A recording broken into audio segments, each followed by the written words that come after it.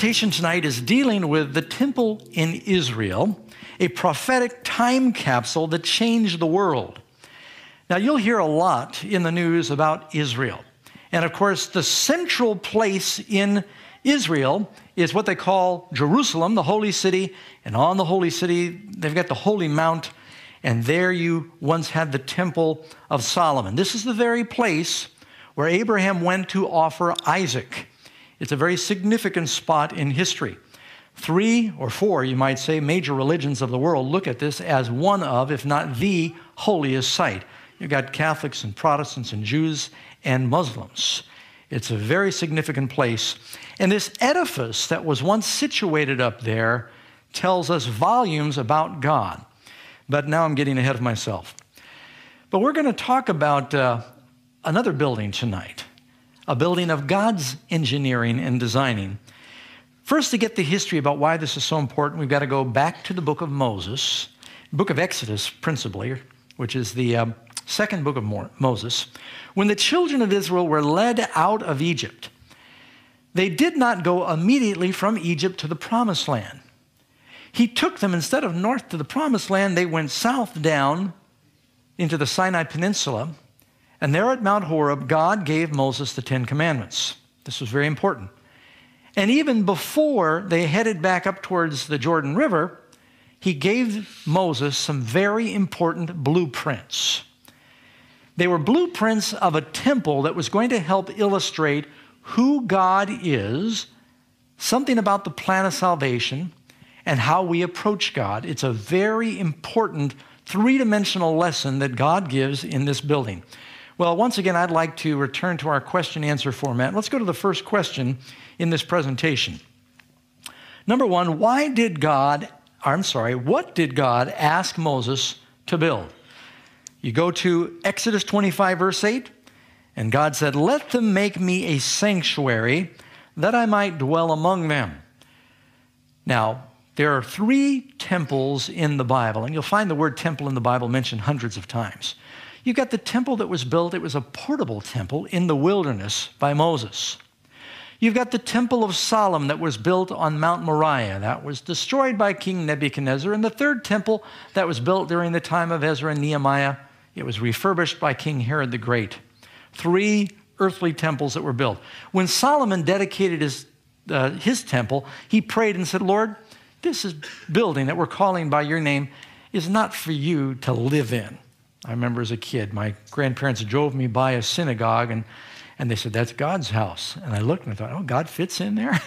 I mean, to me, I just thought, wow, that's pretty awesome that God lives in a house. I'd always thought that he was sort of bigger than that. And Solomon, in his dedication prayer, he said, "What house can we build for you? The earth is your footstool."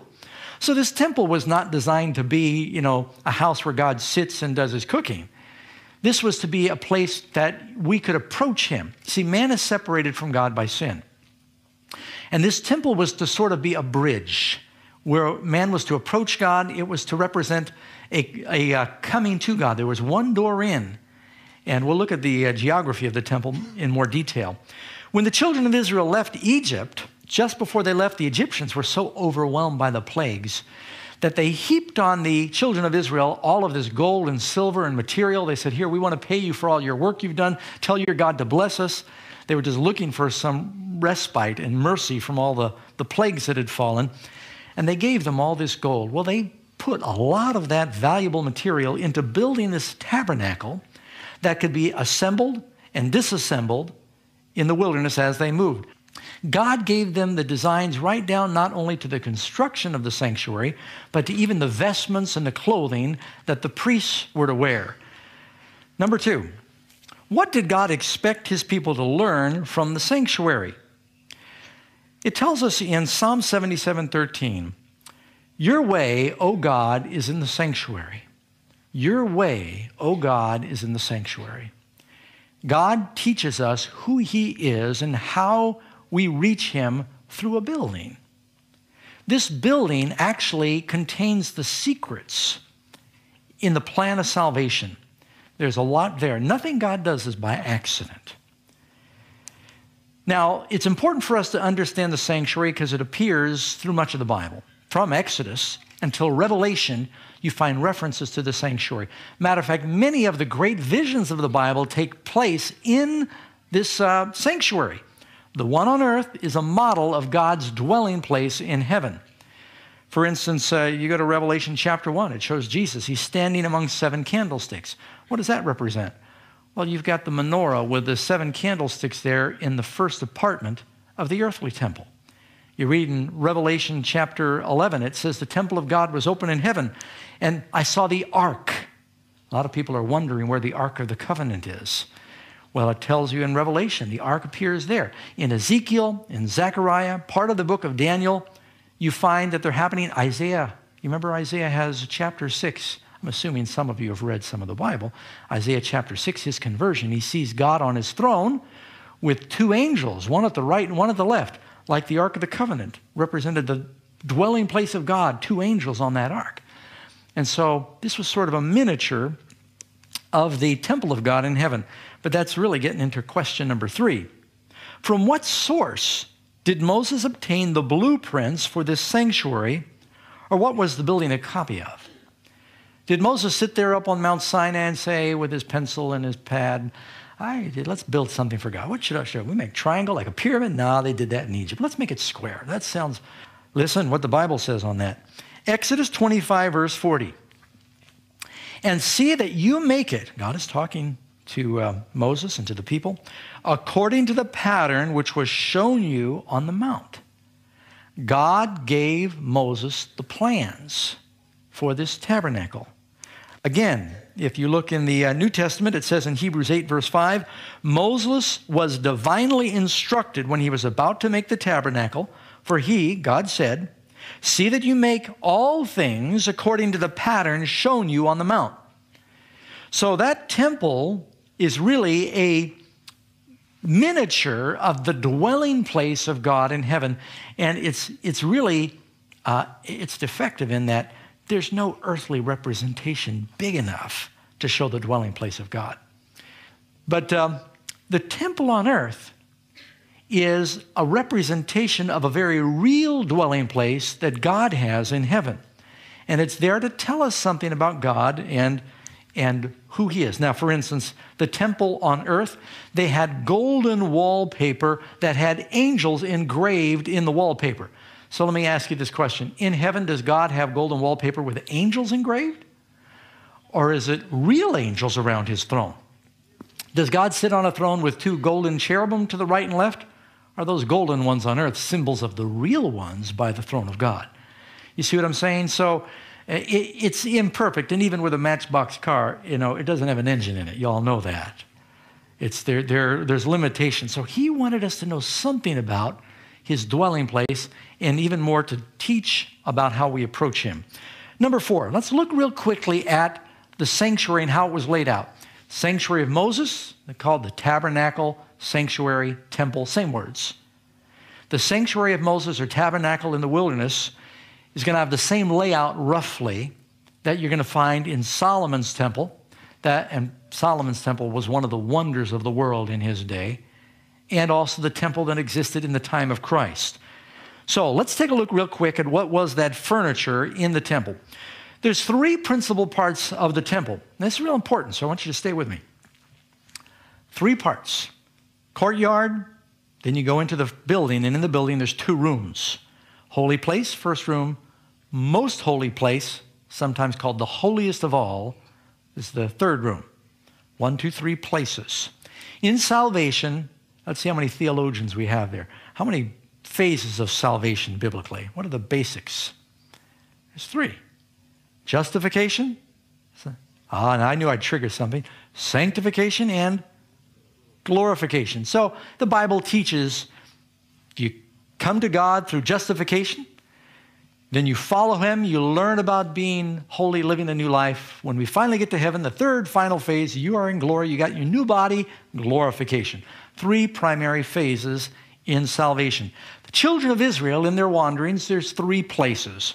They were slaves in Egypt. That's where they sacrificed the lamb and they were justified. Then they crossed over into the wilderness, where they learned some lessons and they were sanctified. Then they crossed over into the promised land, a symbol of our promised land in heaven, where that's a type of glorification. So in the courtyard, there are two principal pieces of furniture. First thing is the altar, when you come through the door. It says in Exodus 29:18, and you will burn the whole ram on the altar. It is a burnt offering to the Lord. And again, if you look in Exodus chapter 30, the next piece of furniture, it says, you shall also make a laver of bronze, and you'll put water in it. So there in the courtyard, you've got these two things. You got the altar, you got the laver. On the altar, there was a fire burning. They kept it burning all the time. They were to always keep water in the laver for cleansing. Fire, water. Two very important elements in the Bible. Children of Israel, their experience is a type of salvation. They came out of Egypt. They went through the Red Sea, water. By the way, 1 Corinthians chapter 10 says that's kind of like baptism. And then a pillar of fire came down. So they were baptized in the water, baptized in the fire. Now when you get to the New Testament, and Jesus says to Nicodemus, unless you're born of the water and the Spirit, you cannot enter the kingdom of heaven. Both baptisms are important. Baptized in the water, baptized in the fire. According to the Bible, even our planet gets both baptisms. Back in the days of Noah, baptized with water. Jesus comes again, it says the elements will melt, baptized with fire. Then God makes a new earth. You and I go through the same thing. Water baptism, fire baptism, new creature. And so you see what I'm saying? These symbols, very simple, but a child can understand that. We need both new beginnings. And so does fire cleanse? Sure, you can purify with fire. Did you ever boil anything? Does water cleanse? So they represent the cleansing. They'd offer a lamb on the altar. The priest would wash then. They'd go into the next phase. All right, so I'm going to go into the next room here. This is called, what's it say up there? The holy place. I like it when you're kind of like a class and I can hear you're out there. Inside the holy place, 3 pieces of furniture. There was the 7 candlesticks, the light. There was a table that had 12 loaves of bread on it that were to be kept fresh before the Lord, called showbread, or some from the King James Version call it shewbread, but it's showbread. It's bread that was presented before the Lord. And then you've got this altar of incense. Those represent the 3 disciplines in the Christian life to keep you with the Lord. What does the bread represent? Well, we don't have to guess. Jesus said, I am the bread that came down from heaven, and he's the Word. The Bible is the bread of life. You can read in, Jesus says in Matthew chapter 4, man doesn't live by bread alone, but by every word that proceeds from the mouth of God. That's that manna. So if you want to survive, if you want to grow as a Christian, you need to eat. We eat the bread of life. Read your Bible. Then there was a light.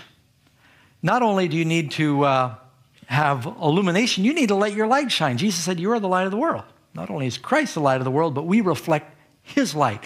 So you are to share your faith. Don't keep it to yourself. Then that altar of incense was a little bit ethereal. They would sprinkle some frankincense or some precious incense on this altar. That smoke would waft up over into the holy place, symbolizing prayer. So the 3 most important disciplines in the Christian life is you need to pray. Prayer is as important to a Christian as sewing clothes is to a tailor. I mean, that's our business. You need to read the Word and continue to feed on it. And you need to let your light shine. Share your faith. If you want to keep your faith, you've got to share it. It's like a muscle. If you don't use it, you'll lose it, right? Same thing with your brain. Brain's like a muscle in that sense. You've got to use it or you'll lose it.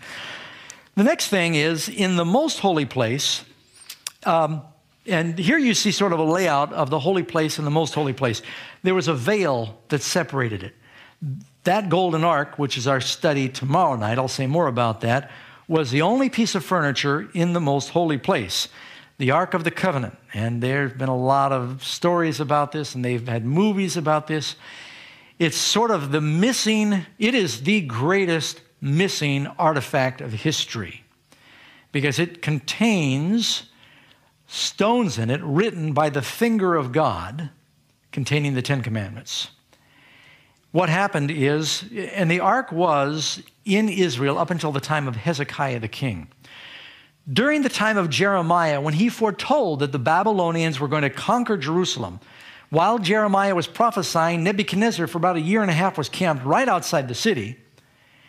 And God had told Jeremiah and some of the loyal priests, the temple is going to be destroyed, Temple of Solomon that had been there hundreds of years. Everything is going to be ransacked. The gold is all going to be carried off. And their national treasure was the ark. And if you want to know what happened to that, got to come tomorrow night. I'm not going to tell you right now. It's called a teaser. Deuteronomy 10, verse 4. And he wrote on the tablets, according to the first writing, the 10 commandments. Then after Moses received those stones from the Lord, he says, I turned and came down the mountain, and I put the tables in the ark that I had made. All right, so you've got a kind of a mental layout of the furniture in this temple. Number 5, why did animals need to be sacrificed in the Old Testament? Why was that all necessary?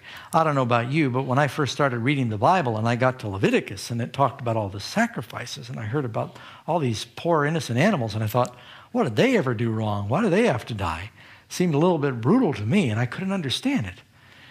And, sin is terminal. Not only did Adam and Eve's sin affect them, it says the whole creation groans and travails. It affected the planet. It affected the animals. Everything began to suffer. And those lambs that died, or the goats or whatever the sacrifices were, represented when God would send his son, the Lamb of God, to die for the sins of the world. The Bible says without the shedding of blood, there is no remission or forgiveness for sin. That's Hebrews 9:22. And again, in Matthew 26, verse 28, Christ, when he confirmed the covenant, the New Testament with the disciples, he said, take this grape juice and drink it, for this is my blood of the new covenant, which is shed for the remission of sin. All of those lambs that had ever died through history, and by the way, the sacrificial system did not begin with Moses.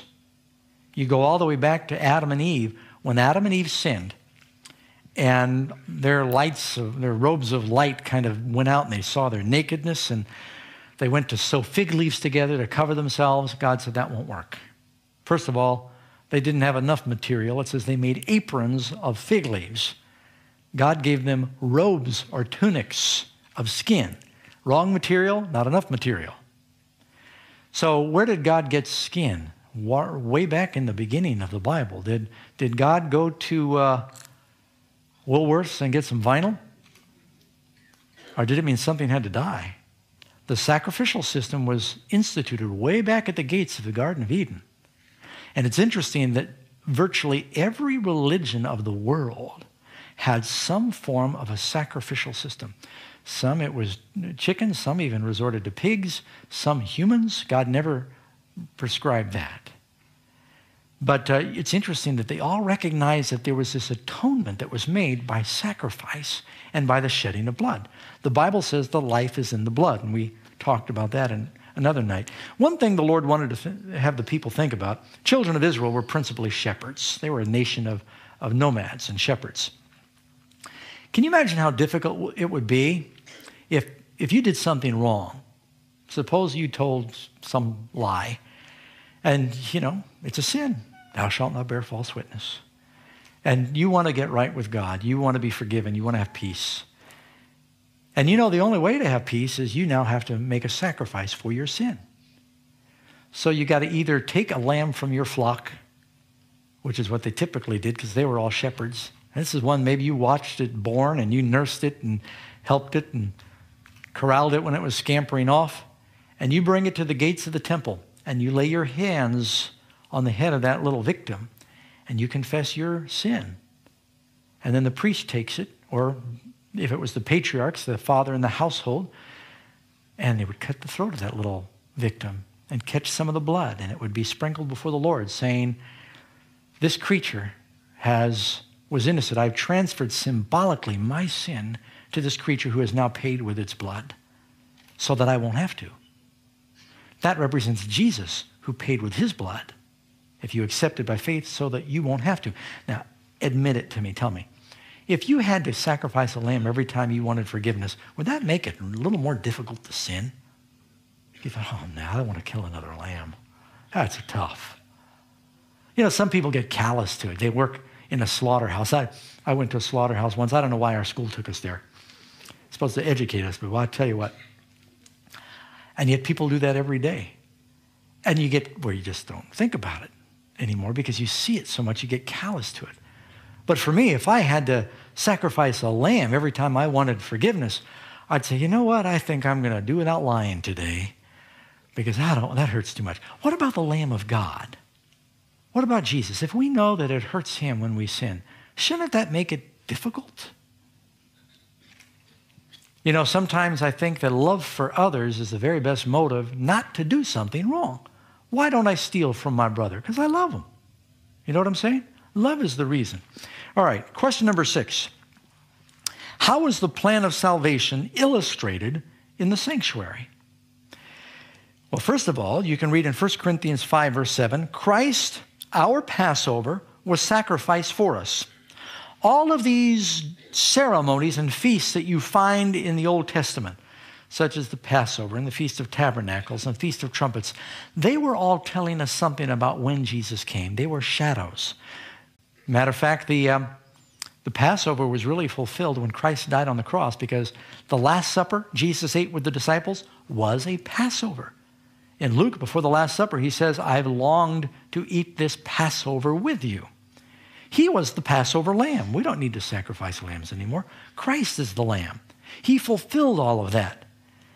Now, I don't know if you've run into this before, but back in the States, periodically we run into people that say, well, we need to keep all the old Jewish ceremonial laws. And I think that's really strange because Jesus is the fulfillment of that. See what I'm saying? Why would someone go back to all of the shadows and types and facsimiles of Jesus when the reality of all those symbols is Christ? So anyway, I hope that made sense. So Jesus is now the Passover. We don't need to sacrifice lambs for sin anymore. That's why in most Christian churches, they celebrate the Lord's Supper in some fashion to commemorate his sacrifice. It says, we have a great high priest. We don't need the old priesthood. 2 things tore the day that Jesus died. The garments of the high priest were torn. Some of you remember when Christ was tried, Caiaphas, the high priest, tore his robes.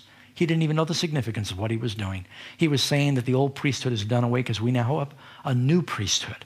Christ, our high priest, and his people a nation of priests. And the veil in the temple was torn, signifying we have a new temple now. And I'll get to that in a moment. So Jesus is our high priest who has passed through the heavens. Jesus, the Son of God.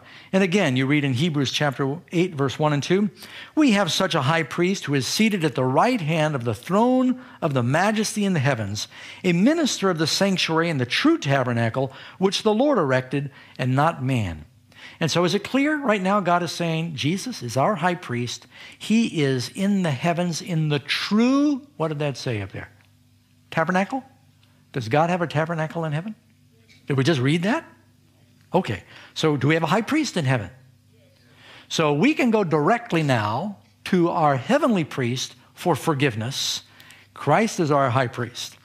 Now I've got, it's crude, I actually drew this, so forgive me, but it serves a purpose. I've got a little picture here on the screen that sort of outlines quickly an overview, kind of from looking up, looking down on the sanctuary. First thing you'll notice is to get inside this building, how many doors are there? 1 door. Who is the door? Jesus said, I am the door. I am the way. I am the truth. There's only one way to God, one way in the temple, and that's God. You notice there's a straight line in approaching God. The dwelling place of God is the Holy of Holies, the Ark of the Covenant, one way in, a straight line, and there's only one way to God, and Jesus is the door. First thing you see when you come in was this altar. What happened there? Lambs were sacrificed. That represents the sacrifice of Christ. The starting place in the plan of salvation is accepting Christ as your sacrifice. Children of Israel could not begin their journey towards the Red Sea or towards the Promised Land until they sacrificed the Passover lamb. And you'll see there on my illustration, I've even got a little cross there because I had one rabbi tell me this, it's not in the Bible, that not only was there an altar in the courtyard, but they had a stake driven in the ground They didn't kill the lambs and catch the blood when it was on the altar. They did that by the stake driven in the ground there in the courtyard. And so this is a symbol of the cross. And so then you go, the next thing is you go to the laver. And after the laver, that's a symbol of baptism. First, you got the sacrifice, and after you accept the Lord, the next thing you move towards is this commitment, this new life, this washing. Then you go through the other door.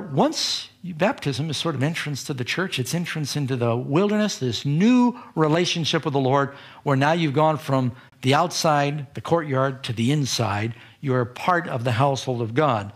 There you've got those three things we talked about, the bread, the candlestick, the altar of incense that represents prayer. Final way in was the Ark of the Covenant into the most holy place, or the holiest of holies. So I just wanted you to have this in your mind so you can kind of find your way around there mentally, because it will make sense as we proceed. And this was such a holy structure. The Bible says in Solomon's day, when they were building the temple, and it was an exquisite building, massive stones of marble and gold, more gold in one building than any other building that's ever been built. David had spent his life accumulating the gold that went into this building of Solomon's. It says back then in Solomon's day, there was so much gold in Jerusalem, silver was not even valued as anything. It was like stones. Can you imagine that? The splendor of Solomon's time has been unsurpassed. The temple, when it was being built, was built with stone, finished at the quarry, so that no hammer or chisel or any iron tool was heard in the temple while it was being built. It was so sacred that all they heard was the low grind of these stones being moved reverently into position. Well, that temple of Solomon was destroyed in 586 by King Nebuchadnezzar. And that same time, the children of Israel were carried off to Babylon. And many of them thought, God's covenant to his people is over now. We failed him. And what will ever happen to God's promise to Abraham, Isaac, and Jacob? While in Babylon, Daniel had been praying, because Jeremiah foretold they'd only be in Babylon 70 years, and he would restore them, that God had not forgotten the Jewish people. You know, if there's no other evidence for the validity of the Bible, friends, it's the Jewish people. There is no other people in the world that have beat the odds like that, where they have been conquered and scattered numerous times and maintained their identity, their language, their writing, their religion, and somehow got their territory back again. No other nation. Every other nation, when they're conquered, they intermarry, they disappear. They're absorbed by history. They dissipate. But the Jews are an enigma. And the Bible, by the way, is a Jewish book, with the exception of Gospel of Luke, part of the book of Daniel. It's all written by Jews. All right, so Daniel's praying. He's saying, Lord, have you given up on your people? How long until we come back? Is the covenant still in place? And while he's praying that prayer, God sends an angel by the name of Gabriel to speak to him. He gives one of the most important prophecies in the Bible, and it starts with Daniel 9, verse 23. Gabriel, the angel, says, at the beginning of your supplication, the command went out, and I have come to tell you. 70 weeks are determined for you. So Daniel's praying. An angel comes to explain how much time until the Messiah comes. This prophecy tells about the time of Jesus' first coming. I want you to know that Jesus came on time the first time, because I also want you to know he's going to come on time the second time. This is very important, friends. 70 weeks, the angel goes on, are determined for your people, that's the Jews, and for the holy city, to finish transgression, to make an end of sins, to make reconciliation for iniquity, to bring in everlasting righteousness, to seal up the vision, and to anoint the most holy. Those last four words, I want you to notice them. Anoint the most holy. So 70 weeks are going to go by, and I'll tell you what that represents in just a moment. And before that 70 weeks are up, the most holy is going to be anointed. By the way, what does the word Christ mean? Christos is Greek for anointed. I used to think his first name was Jesus and his last name was Christ. It's really a title. Jesus the Christ, or the anointed. Jesus the Messiah is the Jewish word for saying anointed. Okay? And so that's Daniel 9, 23 and 24. Number 7. What event and date were to mark the starting point for this 490-year prophecy. I got to explain something before I get to that part. It said 70 weeks are determined for your people. In the Bible, a day represents a year. And so 70 weeks, how many days in a week? Now you're going to have to, if you see anyone near you, relax them, nudge them, wake them up. Okay, I want everyone to hear this. Okay, because we do a little math here, and I know you've trained yourself from school to go to sleep during math class. But I want you to wake up. This is very important. How many days in a week? I'm not going too fast, am I? Okay, 70 weeks, how many days? 7 times 7, 49, 70 times 7, 490. If a day equals a year in prophecy, and we'll give you scriptures on that in just a moment, 490 days is really 490 years. So it's telling us there's going to be 490 years until the anointing of the Messiah. This is called the 490-year or 70-week prophecy of Daniel 9, one of the most incredible Bible prophecies, very precise. All right, Daniel 9:25, he goes on to say, "Know therefore and understand that from the going forth of the commandment to restore and build Jerusalem." So their first phase of this is dealing with Jerusalem. They're sent back to Jerusalem. They get to restore and build the city until the Messiah, the Prince. There'll be 7 weeks. First, there's 7 times 7, 49 weeks is 49 years that they took building, not 49 weeks, rather 49 years, 7 weeks, rebuilding the walls and the temple during a time of great persecution. So it first blocks that off. Then it says there'll be 7 weeks and 62 weeks. So you've got 69 total. 1 week's being left off the 70. You get that? 62 and 7 is how many? 68, 69 weeks. 1 week's missing. Because at the beginning of that last week, something very significant happens in history. Now, real quick for reference here, it says, I want to back up here. It says, until the Messiah, the Prince. All right. I have appointed you each day for a year. Ezekiel 4:6. In prophecy, a day is a year. And again, Numbers 14:34. For every day that these 12 spies wandered the promised land, they were given a year to wander in the wilderness.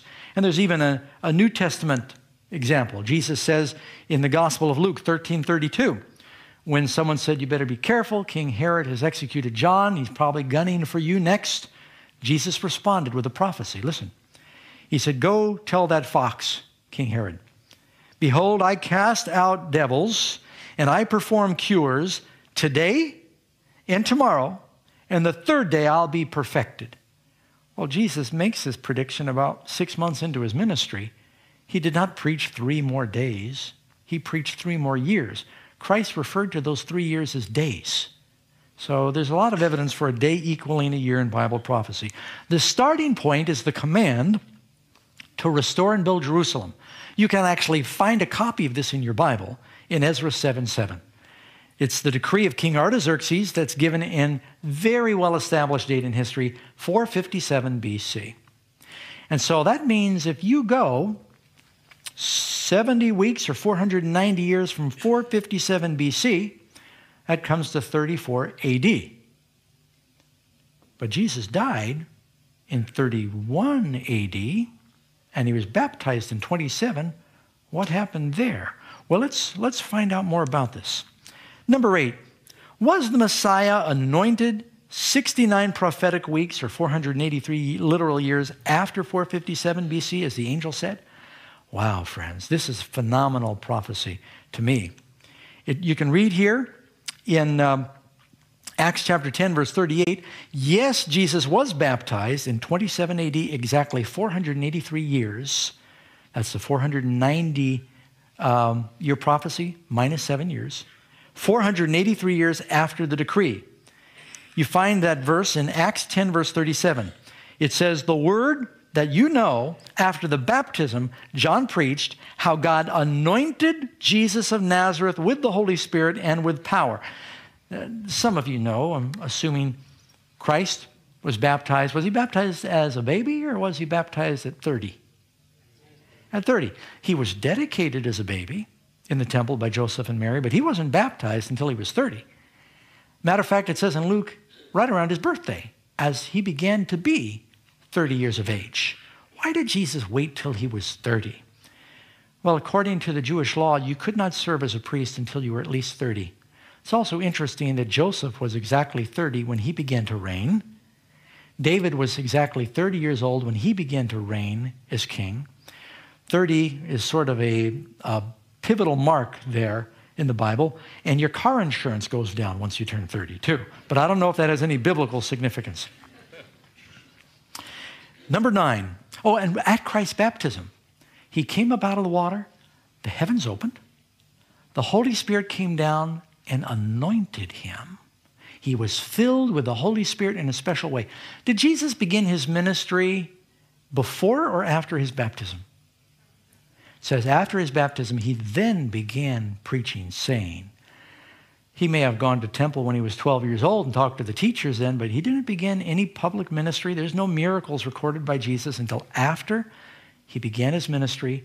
At his baptism, he was anointed with the Holy Spirit, 27 AD, exactly 483 years after King Artaxerxes' decree, just as Daniel the prophet had foretold. That to me just gives me little goosebumps. God's word is very dependable. Number 9, what was to happen in the final week of the 70 weeks of prophecy? You can read about this back to Daniel 9, verse 26. And after the 62 weeks shall Messiah be cut off, but not for himself. So you remember there was first, I got to do this with my hands. I'll show you a chart in a minute. First there was 7 weeks, was building the wall in the city. 62 more weeks, total of 483 years, or 69 weeks. After that, Messiah is cut off. What does cut off mean? He is cut off from the land of the living. And not for himself. Well, if not for himself, for who? For Doug Batchelor. And for you. He was cut off for those who will accept him and believe in him. And he wants that to be you. And it says, he will confirm the covenant with many for 1 week. But in the middle of the week, he will bring to an end the sacrifice and offering. All right, friends, you got to get this straight. Now, this is a very important and controversial verse in the Bible. There are a lot of Christians, dear Christians, and I'm not here to criticize them. You got to get this right. Where it says, he will confirm the covenant with many for 1 week. A lot of Christians think that he there is talking about the Antichrist. Traditionally, the great reformers believed this is talking about the Messiah. I'm in that group. I believe this is the Messiah. And one reason people get confused is because you got to think like a Jew. Let me explain something. In Jewish literature, they often, like a newspaper, they'll give the headlines and then they back up and give the details. Genesis is that way. Starts out, it talks about how God creates the world in 6 days. Then it backs up and says, now here's how God made Adam's wife, and here's how Adam named the animals. Well, you think, what did it says that the world was made in 6 days, and then talks about the 7th day, and then it goes back and tells how woman was made. Is this another woman? Did the first one go bad? What happened? And it confuses people because it's not given sequentially. Most of the Jewish writings are not given sequentially. The prophecies are not given sequentially. The way the Jews write is they'll give the perspective here, then they'll walk over and say, I'm looking at the same thing, but now I'm giving the perspective here. And then they'll walk over here and say, now this is the perspective here. You should have seen my family when they'd all get in a room and talk. They all talk at the same time, and everyone knows what everyone else is saying. All talking and listen at the same time. And it's very confusing. But so he tells about the subject of the whole vision is, when will the Messiah come? And it tells that the people of the prince that will come will destroy the city. Speaking of, the Romans are ultimately going to destroy the city and the temple. But then he backs up and says, but he, the Messiah, will confirm the covenant with many for 1 week. Another reason this has to be Jesus. Does the Antichrist make a covenant with God's people anywhere or with anybody? Show me one covenant made by the devil with people in the Bible. There is no covenant. The whole context of Daniel 9 is talking about God has not forgotten his covenant with his people, and he will confirm that covenant for a week, that last 7 years. But in the middle of that last 7 years, 3.5 is half of 7, the Messiah will be cut off. That's exactly what happened. Now, here's a chart that helps illustrate what we're talking about. You see that on the screen? All right, first you see I've got the part highlighted here. Here's where the decree begins. It talks about 457 BC. That's where the decree of Artaxerxes goes forth. Then you got 483 years until the Messiah would begin his ministry. Jesus is baptized in 27 AD. This is exactly what was supposed to happen then. He's anointed. He now confirms the covenant with God's people. He does it for a whole year. 3.5 years he does it in person. Then he dies and he tells the disciples, you go in my name. As the Father sent me, so send I you. You are to be my reflection. I'm going to continue to confirm the covenant with God's people for another 3.5 years before we go to the Gentiles. You got that? In the middle of that last 7 years, he causes the sacrifice to cease. When Jesus died on the cross and that veil was rent in the temple, it stopped the sacrificial system that year. They were getting ready to sacrifice a lamb. There was an earthquake. You remember reading this in the Bible? Matter of fact, it wasn't long after that the whole temple was destroyed in 70 AD, and the Jews have not sacrificed lambs from that day to this because they don't have a holy place. And you'll hear all kinds of rumors about them rebuilding the temple. Have you heard that before? I've been there several times, and I don't anticipate you're going to see that. Some of you might have questions about, doesn't the Bible say the temple has to be rebuilt before Jesus comes?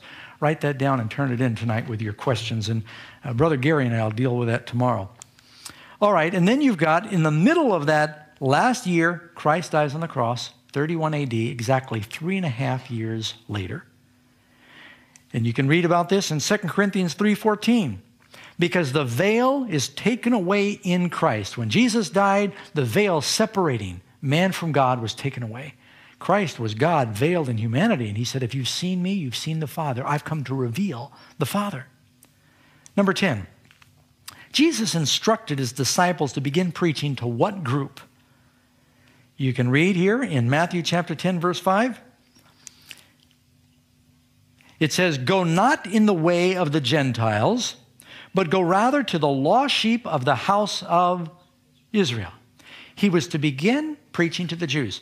Do you ever see Jesus going to, the Greeks in Rome, or not the Greeks in Rome, those are the Latins in Rome, the Greeks in Greece, or the Egyptians? His whole ministry stayed among the Jews. Matter of fact, one time this Canaanite woman came to him up by Tyre, and she said, Lord, please heal my daughter. And Jesus said, I was not sent except to the lost sheep of the house of Israel. He did heal her daughter. He had mercy on her. He made an exception. But he said, my ministry is not to the Gentiles. I have come to confirm the covenant with God's people. The covenant God made with Abraham is that through the descendants of Abraham, the whole world would be blessed. Jesus was the fulfillment of that.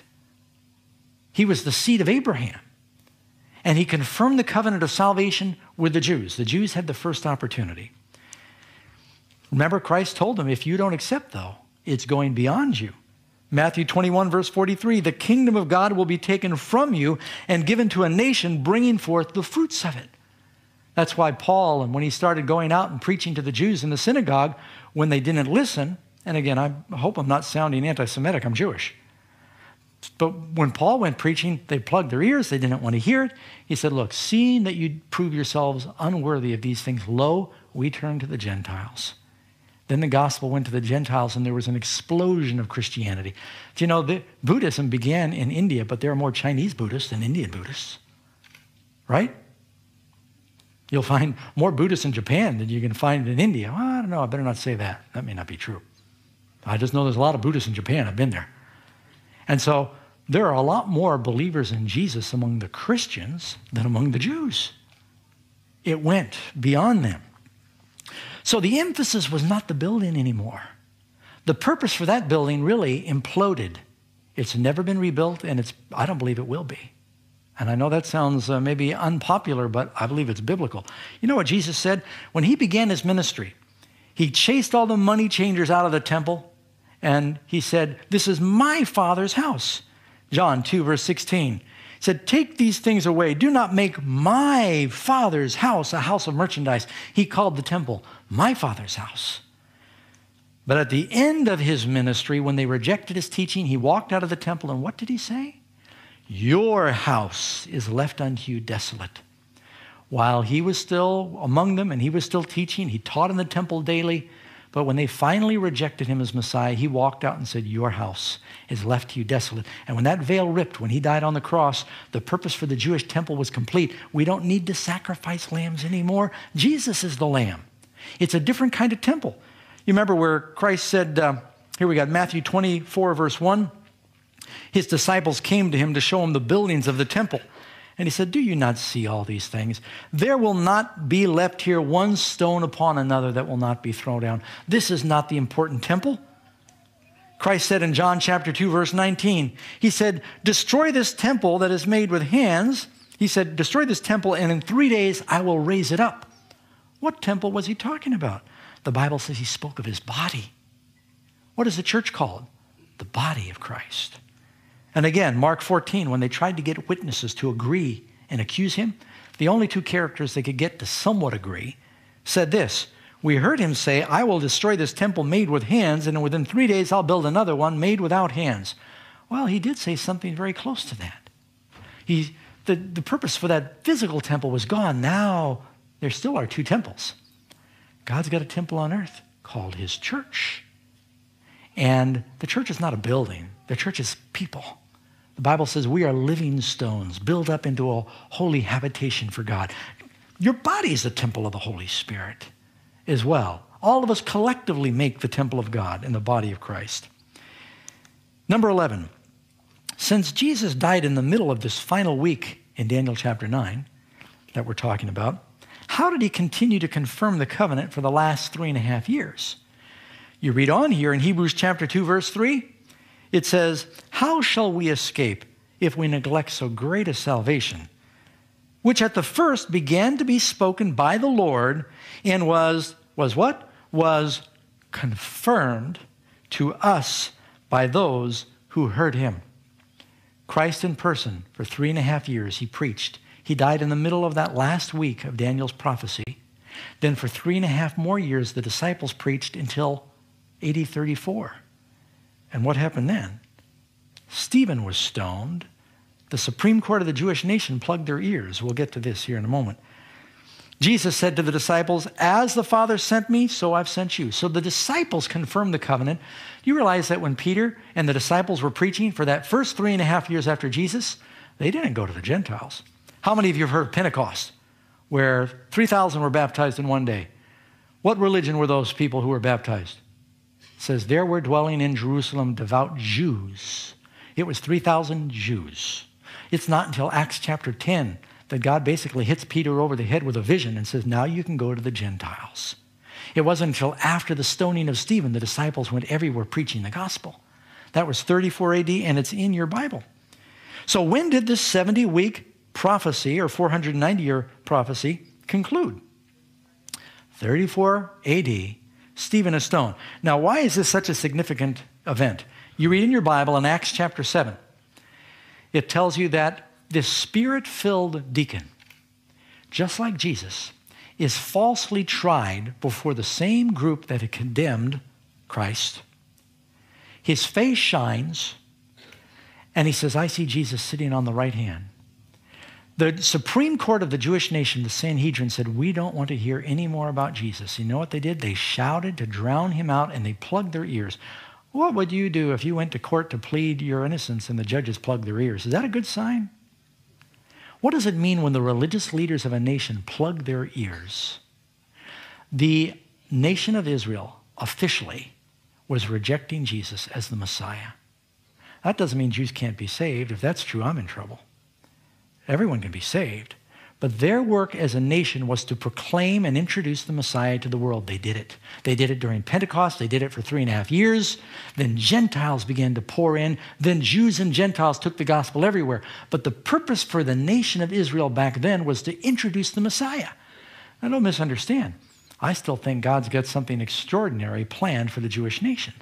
I think you're going to see a great revival among the Jews, and the gospel is going to go everywhere. But their purpose as a nation back then to introduce the Messiah, do you think Jesus, his first coming, they've done that. I think there's going to be a revival among Jews to help prepare the world for his second coming. spiritual Jews and literal Jews. So in 34 AD, Stephen is stoned, and now the gospel goes everywhere. Who is holding the clothes for the people that are stoning Stephen? Someone by the name of Saul, whose name was later changed to Paul, the famous apostle that went to the Gentiles. That wrote a good part of the New Testament. He was there as the primary witness in the execution of Stephen. This is a very pivotal time there in the Bible, Acts chapter 7, Acts chapter 8. It's where God is fulfilling his role of that 490-year prophecy. So, let's review it one more time. 70 weeks are determined for your people, Daniel, to anoint the most holy, to bring in everlasting righteousness. And so God did bring the children of Israel back from Babylon into the promised land. They built the street and the wall again during 49 years of troublous time. The temple's rebuilt. Then there's a 483-year period until the Messiah is anointed. 27 AD, Jesus is anointed. He begins his ministry. Jesus preaches 3.5 years exclusively to Jews, and then he is crucified. The veil in the temple rents, but he still has patience with his people. He gives them another 3.5 years to listen through the disciples. Then the Jewish nation officially rejects that message. The disciples scatter everywhere. They're persecuted. They preach throughout the Roman Empire, and the gospel goes to the Gentiles. Big question now, who are God's people today, and where is his temple? Well, the Bible says, Galatians chapter 3, verse 29, and if you are Christ, then you are Abraham's seed and heirs according to the promise. So, if you've accepted Jesus, you are a spiritual Jew. You remember what John the Baptist said when he was preaching? He said to the religious leaders that came, do not think to say within yourself that we're going to be saved because we're Abraham's seed. God is able to raise up children to Abraham from these stones. Paul said he is not a Jew which is one outwardly. He is a Jew which is one inwardly. Matter of fact, I'm jumping ahead. Nor are they all children because they are the seed of Abraham. That is, those who are the children of the flesh. These are not the children of Abraham. What makes you a true child of Abraham? Abraham was known for his faith. If you have faith in God, if you have faith in Christ, then you become a child of Abraham. You know that whole parable of the rich man and Lazarus? Here you got Lazarus goes to Abraham's bosom, and the rich man is not. Christ was telling the Jewish nation, you might be feasting on the word of God, but the Gentiles, who are the beggars at the gate, they're going to be in Abraham's bosom, and you'll be in outer darkness because you don't believe Moses and the prophets. God doesn't save people based on their DNA. He's not a racist. He saves people based on their faith. Christ says, whosoever will, let him come and take the water of life freely. God so loved the world that he gave his only begotten Son, that whosoever, that means everybody has this opportunity. You become children of Abraham.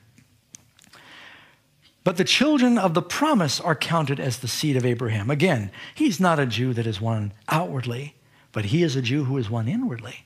Now, if you're anti-Semitic, you're going to have problems because you cannot be a Christian and not be at least a spiritual Jew. By the way, I could never understand how people who claim to be Christians could really hate Jewish people while they're reading a Jewish book. A book's all written by Jews, right? It doesn't make any sense at all. So, shalom. 1 Peter chapter 2, verse 5.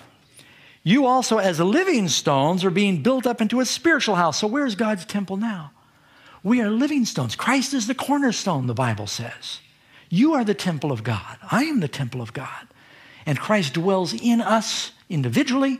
Your body's his temple. And he dwells in us collectively as his people when we accept Jesus. We become a holy priesthood to offer up what kind of sacrifices? Do we kill lambs anymore? Spiritual sacrifices. Sacrifices of praise and thanksgiving and our love and our service. These are what is acceptable to God.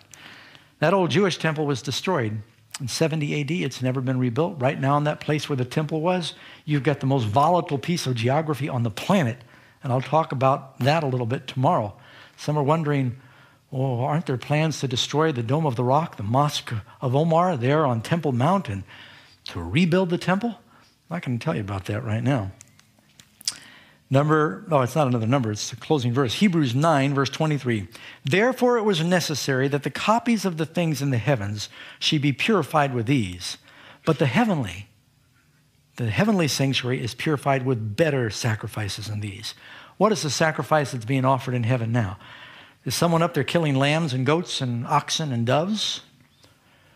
Or what's being offered in your behalf and my behalf? What blood is being presented right now for forgiveness? Christ is spreading out his nail-scarred hands before the Father. He is our high priest. He is our lamb. He is the door. He is the way. He's the living water that you'd find in that altar. He's the bread of life that you find on the table of shewbread. Jesus is the light in the sanctuary that lights the world. The whole thing is telling us about Christ. He's the lamb. He's everything. He's our priest. All of it is pointing to Jesus. And this whole sanctuary is telling us, how do we get back to God? We've been separated. And it's all shouting at us through Jesus. The only way to get back to Christ, or to God, is through Christ. And as we close our session this evening, I'd like to just have prayer with you once again. If you'd like to say with me, Lord, by your grace, I want to be a spiritual child of Abraham. I want to have your spirit. I want to be prepared for your return. Hey, one more thought. I know we're out of time. Did you notice something? Jesus came just as the prophecy said the first time, right on time. Do you think you can believe the Bible that he says, I will come again? He's going to come. Very soon, friends, and that's why you're here. The Lord has brought you. I pray that you'll keep coming. Let's stand together as we close with prayer. Loving Lord, as we're gathered in this place, we are gathered in your presence. And our hearts are stirred as we consider how awesome it is that you see all of time in a glance, and you have outlined the whole history of the world in the prophecies. That your Son came right on time the first time. He began his ministry and ended his ministry right on schedule. And we believe that he's coming again, just as you promised, also on schedule. Lord, sometimes the world thinks that it's been delayed, but you've even foretold that. I pray that everybody who's listening right now, those who may be gathered here, those who may be watching the broadcast, will recognize you are speaking to their hearts, and you want them to be ready for this momentous event when your Son comes. Bless each person. Bring us again, Lord, and I pray you'll fill us with your Spirit. Help us to accept the sacrifice that you've made in our behalf, that Jesus is ever interceding for us as our high priest, and may we find peace and grace because of that truth. We ask in Jesus' name, amen.